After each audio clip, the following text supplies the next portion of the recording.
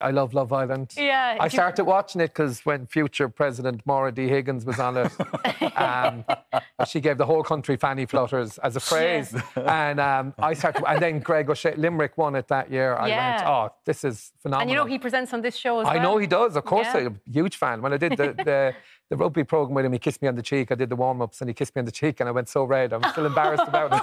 But I love watching it when they get rejected. You know, you're just 20 rides and then one of them goes, oh no, I'm going to couple up with someone else, and you're sitting at home eating hunky-dory buffaloes off your chest going, have a taste of my life. Oh, it makes good material, I guess, as well. It does, and it's terrible. You're watching, you're gorgeous, but what do you do? What do you do for a living? And you go, you're a microbiologist, and you've had, but you're probably really stupid. Yeah.